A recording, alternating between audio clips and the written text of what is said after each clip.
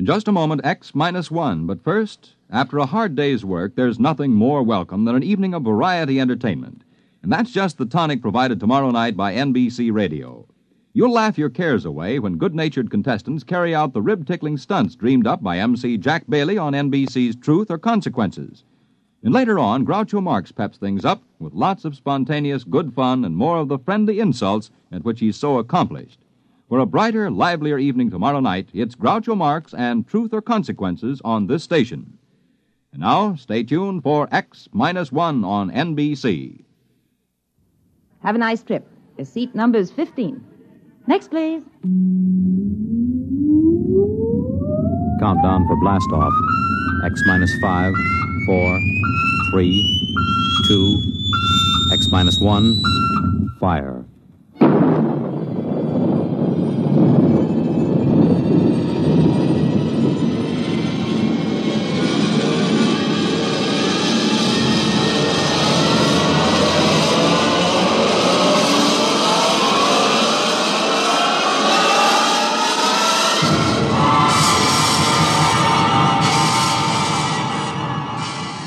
From the far horizons of the unknown come transcribed tales of new dimensions in time and space.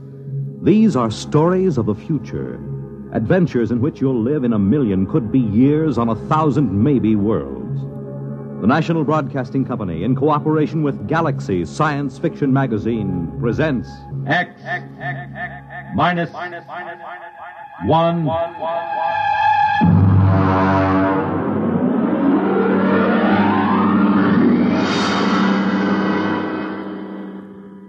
Tonight's story, Jaywalker, by Ross Rocklin.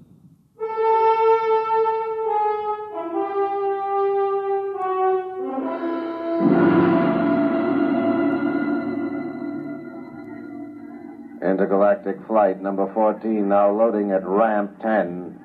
Intergalactic flight number 14 now loading at ramp 10. Please have your flight validation. You walk from the waiting room down the long ramp number 10. The flight pack is in one hand, the validation papers in the other.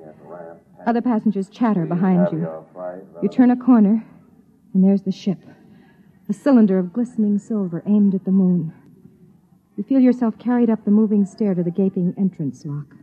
A pretty stewardess in a blue uniform smiles at you. Validation papers, please? Your papers, madam. Oh, papers? Oh, yes, here they are. Mm-hmm. Mrs. Marcia Foster. You feeling well, Miss Foster? Yes, quite well, thank you. We have to make sure. Once in a while, somebody slips aboard with another person's validation papers. What difference would it make if I felt well or not? A great deal, I'm afraid. You see, the effect of a free fall in space without gravity can do quite a bit of damage in certain glandular conditions. I see you've passed your physical. Yes, I'm quite all right. Fine. Have a nice trip. Your seat number is 15. Next, please. You walk down the carpeted aisle to the plastic-on seat. Her words make a ringing pattern in your brain. Are you feeling well, Mrs. Foster? Mrs. Foster's feeling quite well, thank you. Mrs. Foster has passed her physical examination. There's only one thing wrong with the picture. You are not Mrs. Foster. Attention, please. Attention. In 1 minute, the flash walls will be raised around the ship. If for any reason a passenger is not feeling well or does not wish to make the trip, please speak up. 1 minute. You begin to wonder if you ought to go after all. You begin to think of how it happened. Why you're here sitting in this silver vessel waiting to blast off for the moon. What happened between you and Jack? What happened?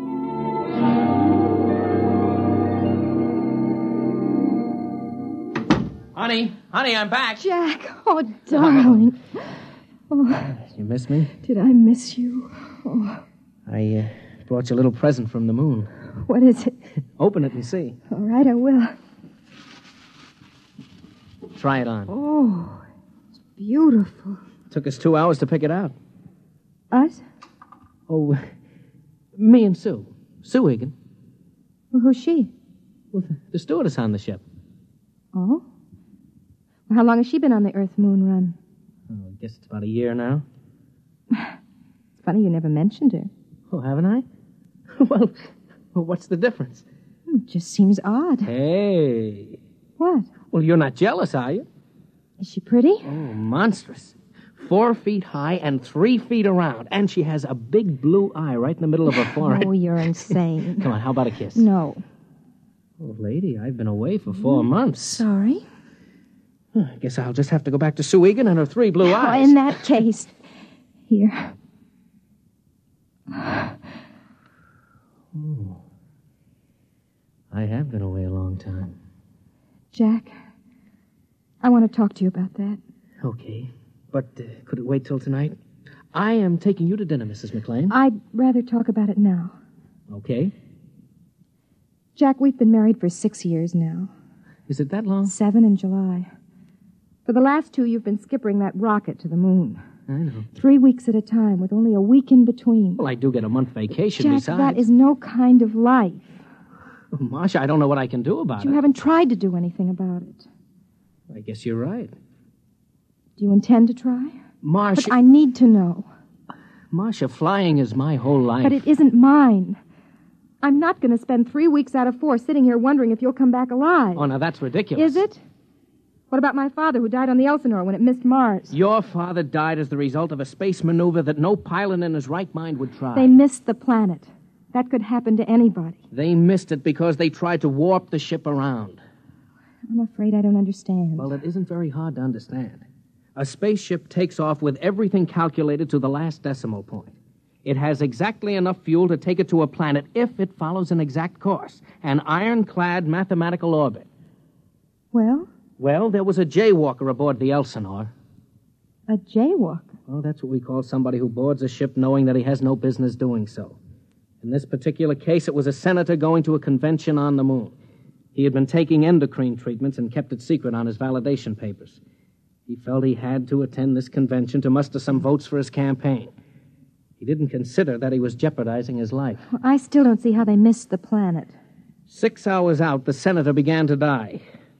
The effect of the free fall on his glands was catching up with him. And the only way to reverse that effect is to reverse the spin of the ship, turn it end over end. That creates artificial gravity, reverses the stress on the glands. The pilot took a chance. He did just that. Is that why they missed the planet? They lost their trajectory. By the time they recalculated their course, they'd passed Mars. They ran out of fuel and kept going until they fell into the gravity of the sun. And that couldn't happen today? A pilot would have to be out of his mind to try a maneuver like that. You wouldn't try it? Risk an entire ship to save the life of one fool? You wouldn't? Well, Marcia, I can't say I definitely wouldn't. Right now, it's inconceivable to me. Just as inconceivable for you to give up space flight for my sake. Isn't it equally inconceivable for you to put up with it for my sake? I've put up with it for 2 years. Jack, this is the end of it. Now, what exactly do you mean by that? I mean you have to decide whether you want a marriage and a family or a career as a space jockey. Well, why do I have to decide? Why can't I have both? Because I won't live this way. Nobody else does except a handful of wives whose husbands are crazy enough to have picked a profession like this. Well, you knew this was my profession when you married me. I didn't know it was like this. Marcia, what you're asking me to do, I simply can't do. Wouldn't make you happy if I did. I'd just be walking around resenting you. Now, come on. Let's have dinner and forget this for a while. No. We're not having dinner. You'd rather stay home tonight? No. I'm going to Los Angeles to my mother's house. What? I have tickets on the 6:00 flight. Tonight? Yes. Jack, I'm quite determined. I've made up my mind that I'd put it to you squarely, and if you refused, I was leaving. Just like that? Yes. I've had all I can take. Marsh, for heaven's sake, can't we talk this over and make some kind of a compromise? There is no compromise, Jack. It's all very exciting for you, tearing back and forth to the moon with glamorous stewardesses and all sorts of celebrities, but sitting here waiting isn't much fun for me. Well, you could get a job, you could develop some interest. That isn't why I married you.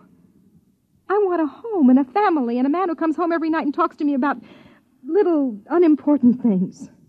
And I'm not that man. No. No, you're not. Okay. What are you doing? I don't like people walking out on me, so I'm leaving first. Would you mind telling me where you'll be? I don't know.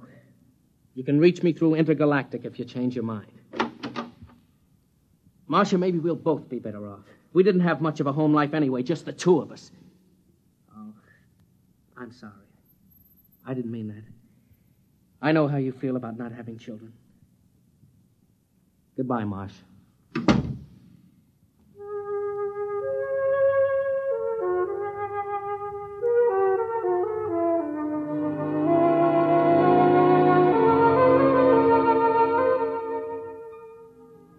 There it was. You learned when you came back from Los Angeles 2 months later that he'd been seen in the company of one Susan Egan, stewardess for Intergalactic on numerous occasions. You learned, too, that he'd applied for the Earth-Venus run, the newest and most difficult run in the galaxy. And you learned something else, something that was going to change the whole course of your life. Come in, Mrs. McLean. Sit down. Thank you, Doctor. I have some good news for you. Yes? You're going to have a child. Well, I thought you'd be happy about that. Happy? Oh, yes. Yes, I am. Naturally.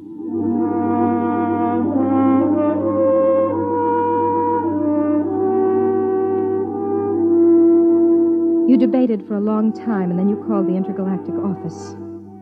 Mr. McLean was out on the Earth-Moon run. He'd be back on the 12th, but only for an afternoon. He was taking off again immediately. They were so sorry.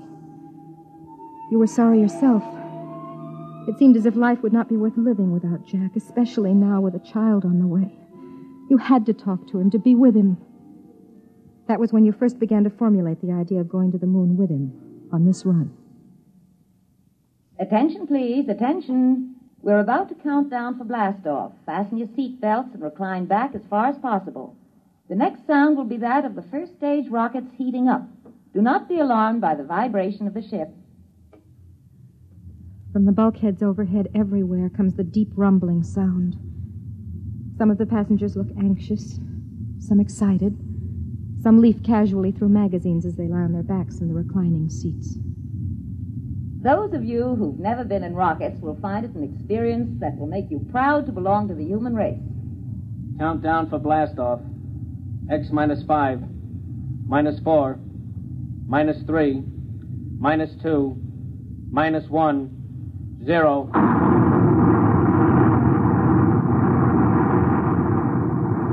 The rumble heightens. All emotion leaves you. Cold, ravening fear takes over. You try to close your eyes, your ears against it, but your mind won't respond.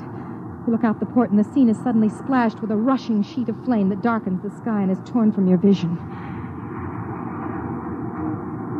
Snatched away, the buildings, the trees, the roads vanish. A great soft uniform weight presses down on you. You push with all your might, but it smothers you, presses you back, drives your blood down, down inside of you. And then, quiet. We are now 102 miles over New York City. You may unfasten your safety belt. The pull of gravity will no longer trouble you. You unfasten the safety belt and sit in the seat, wondering what to do next. Ladies and gentlemen, welcome to Intergalactic Flight number 14 out of New York Rocketport, destination Moon. I'm your hostess, Miss Susan Egan. Your pilot for this flight is Captain Jack McLean. Our position at the moment is approximately 550 miles above Earth, and in less than 1/2 hour, we'll be in free fall, completely without gravity. Our speed is currently 29,000 miles per hour. We should arrive at Moonport at exactly 6 p.m. tomorrow, Earth time. I wish you a pleasant voyage. If there's anything you need, Intergalactic is at your service.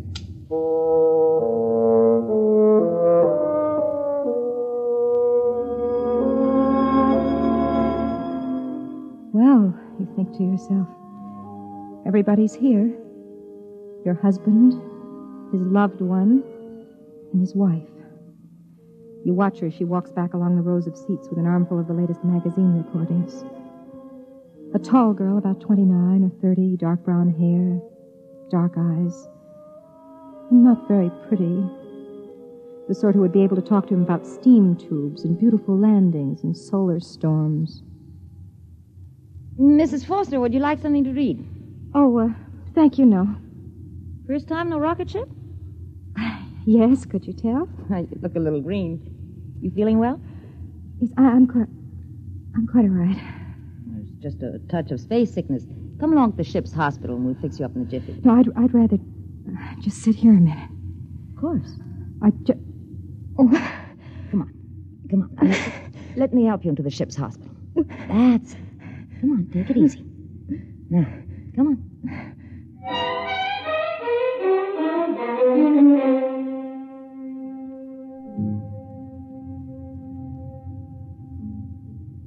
Now, you just lie down there. How are you feeling? I'm scared. There's nothing to be afraid of. I think there is. What is it? I'm pregnant. What? I faked my validation papers. Do you know what you've done to yourself? I hoped it wouldn't affect me. Isn't much I can say, Mrs. Foster. I'll have to tell the captain naturally. But would it be... I mean, could I tell him myself? If you'd rather, I'll call him. Stewardess to captain. McLean, what is it, doll? Jack, there's a passenger in the ship's hospital. What's up? You'd better come down here. Well, look, Susie, I've got my course correction I think you'd better come right down. Okay. Charlie, take it, will you? I'll be right back. He'll be here in a minute or two. Here, let me put this pillow under your head. Thank you. Now, what made you do it? You wouldn't understand. You loved him, and he's stationed on the moon, and you wanted to be near him. Is that it? Could you understand that? You mean not being able to have the man you love? Yes. I think I could understand.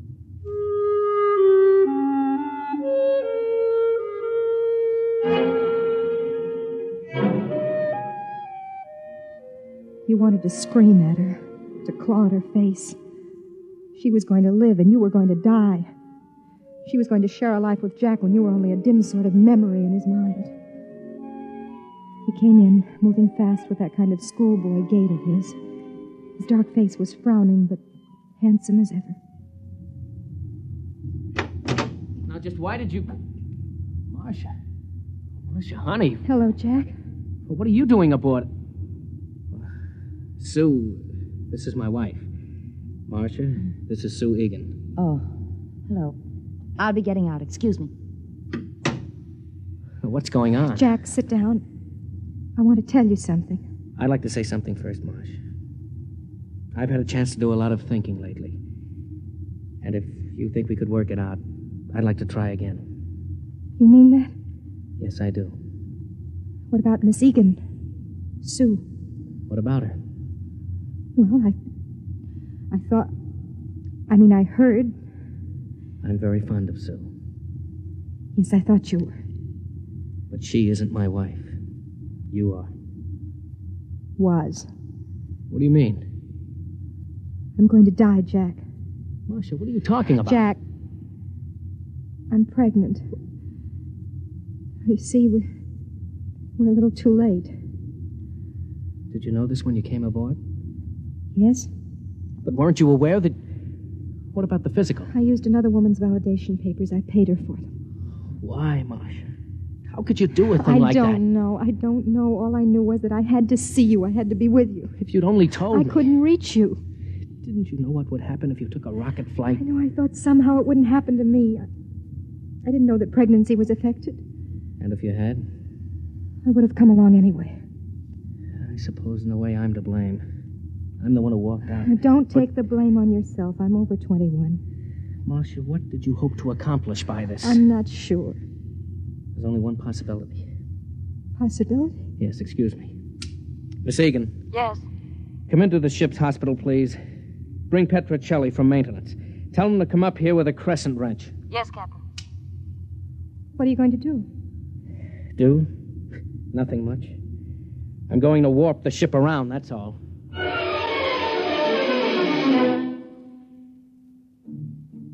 Petrocelli was a big, easygoing man. Jack left me alone with him and Miss Egan while he went back to the control room. Petrocelli started to bolt a metal bed to the side wall of the cabin. Why are you putting the bed on the wall? Because, lady, when he starts to spin the ship, that outside bulk is going to be down, not sideways. Centrifugal force, see?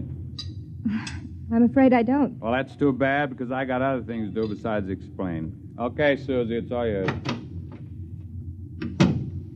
Oh, is he always that rude? Doesn't it occur to you that maybe he's under a slight strain? Strain? Look, Mrs. McLean, your husband's going to warp the ship around. The chances of his pulling off a maneuver like that without piling us up in the sun or in deep space are about 1,000 to 1. I appreciate that you wanted to see him and show him that he ought to be ashamed of himself for leaving you, but does it occur to you that all of us may lose our lives because of it? Including Petruccelli? No, I hadn't thought about it. Let's go. I've got to strap you into that bed. No, wait. What will happen to me if the ship isn't warped? Sudden floods of the adrenal glands, convulsions, panics, spastic secretions, and eventually death. What causes it? Lack of gravity. We aren't sure just how. The purpose of spinning the ship is to press you up against the outer wall and create the effect of gravity through centrifugal force. Do you think he can do it? I think he's the best skipper in the intergalactic fleet. That isn't the answer to my question. Can he spin the ship without killing everyone? I have faith in him.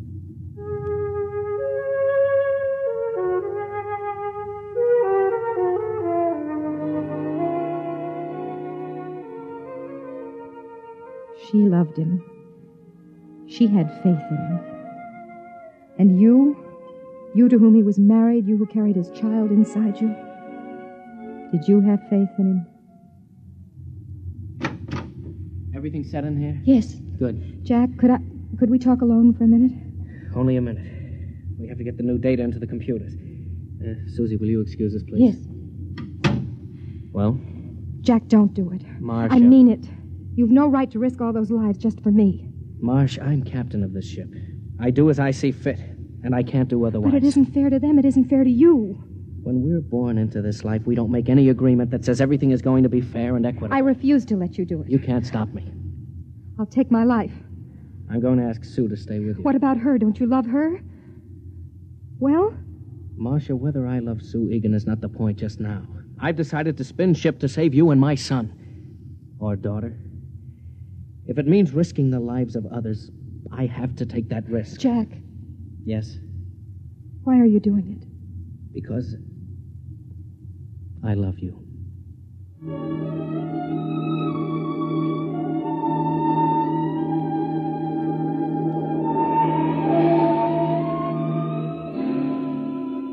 It seemed to me during the next hour through the haze of the drug they gave me that I could see him. There was the curved silver board. Before it sat Jack, hunched like a harried bookkeeper on the last day of the month. Okay, Charlie. We'll come to the moon obliquely at 0.307. We pass it, stop, spin the ship over once to check speed. Then put the tail down when we feel gravity at 7.035. And if we can do it with the fuel we've got, it'll be a miracle. All right, start the calculators. Engine room, reverse tubes. Reverse tubes. Wait for new course vector 7073. Ready for new course vector. Set firing formula 2635726. Firing formula ready. Coming into course vector. Counting down. 7077. 76. 76. 75. 75. 74. 74. 73. Fire.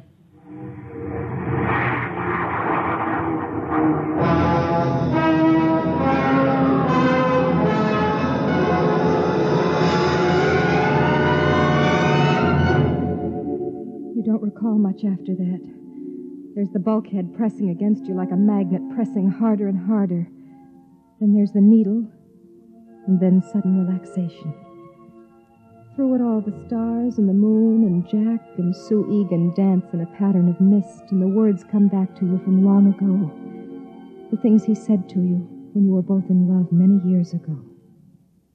When I fly the ship, it seems that all Earth watches me through your eyes. A man comes to love the things he has to fight for, I guess. How is she? Hold tight, Marcia. Hold tight to me. She calls you Marcia. This woman who hates you, who loves your husband. She calls you Marcia. Marcia. Marcia. Marcia.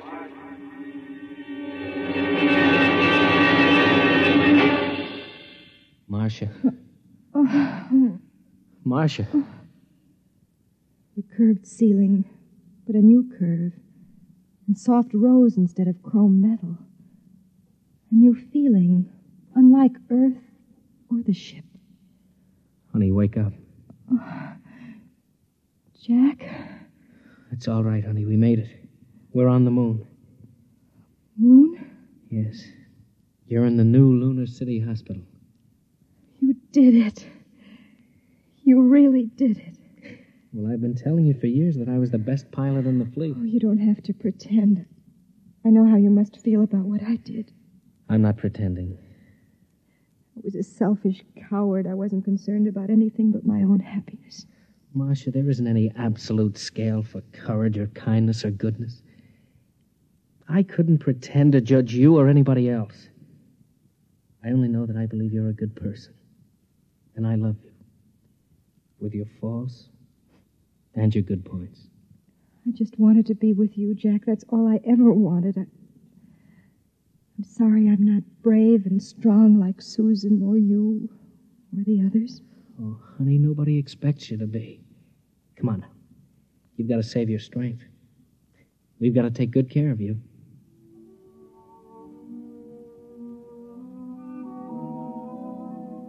He reaches down and touches your lips with his fingers. It's like a benediction.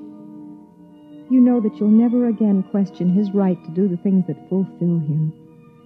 To take a silver ship above the earth and guide it to new planets. Our child will be born on the moon, you whisper to him, and our grandchildren in the stars.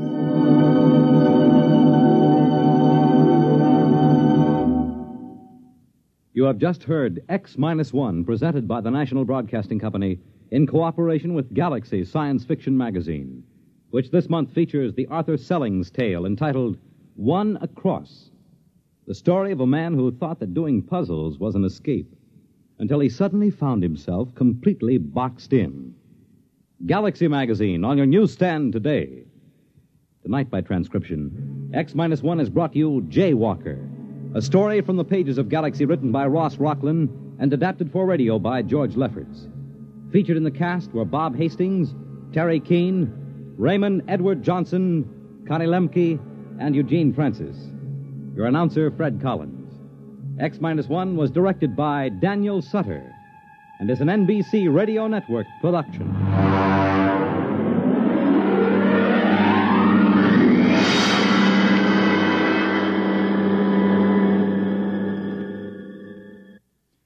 Next week, the story of the journey that had no end, of a ship that had traveled so long through space that none aboard her could remember their destination or even wonder where they were going.